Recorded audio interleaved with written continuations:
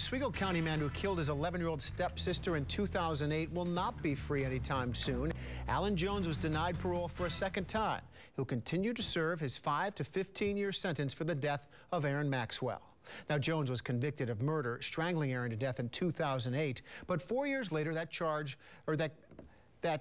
was reduced to manslaughter at the appeals court. Now, police say the child was also forced to live in a home full of garbage, animals, and feces, and was often locked in a caged-in room. The girl's parents were convicted of endangering the welfare of a child. They spent nearly 2 years in jail. Well, new at 11, Sarah Beth Ackerman joins us live from Oswego with the latest. Sarah Beth. Matt, this is the second time Alan Jones was denied parole. And after speaking with District Attorney Gregory Oakes, he says it's a tragedy that Jones was even eligible in the first place. Few people in Oswego can forget what this man did to his 11-year-old stepsister, Erin Maxwell. If you're a human being, it hits home. She was innocent. He placed a rope around Erin's neck and tightened it and held it there for several minutes. This was not a one-time mistake. This was not a momentary lapse in judgment.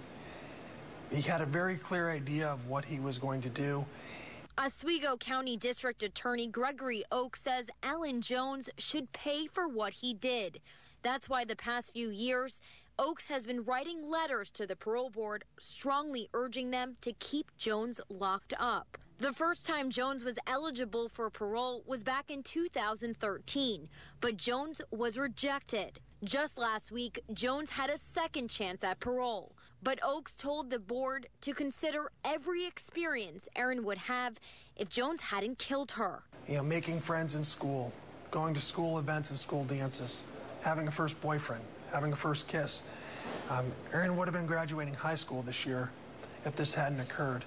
I think he should be there forever, not 10 or 15 years. I think he should be in there forever. Jones will be up for parole again in 2 years. And when that time comes, Gregory Oakes says he will keep fighting to make sure Jones is behind bars. For now, reporting live in Oswego, I'm Sarah Beth Ackerman. Matt. Thank you, Sarah Beth. The terrible tragedy that still lingers.